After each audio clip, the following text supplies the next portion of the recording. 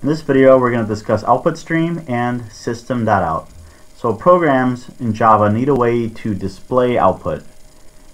And an OutputStream class provides several overloaded methods for writing output to an output device such as your monitor or screen. System.out, which you should already be familiar with, is the system standard output, typically your monitor screen or the console window when you're running your program in Eclipse. The out variable that follows the class system is a reference derived from the OutputStream class called a PrintStream.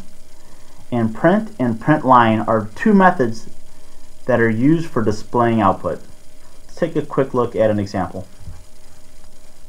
Here we have a very basic Hello World Java program with the main method that is empty, so let's print out Hello World to the screen. And notice that we type system first, system class, and we call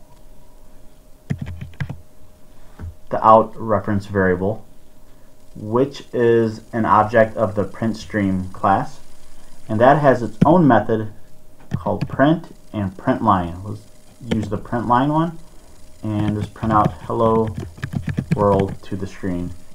Run the program, and there is the output. It's printing out on the console of your screen, and that's pretty much it.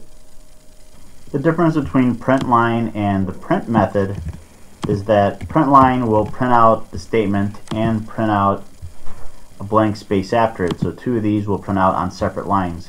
But if I erase the ln, it's going to print out hello world without the carriage return. And you could always just put a \n in there or change print to println to get that in there. And what seems a little bit weird about this code right here is that you usually have an object calling a method. So out is the object and println are the methods.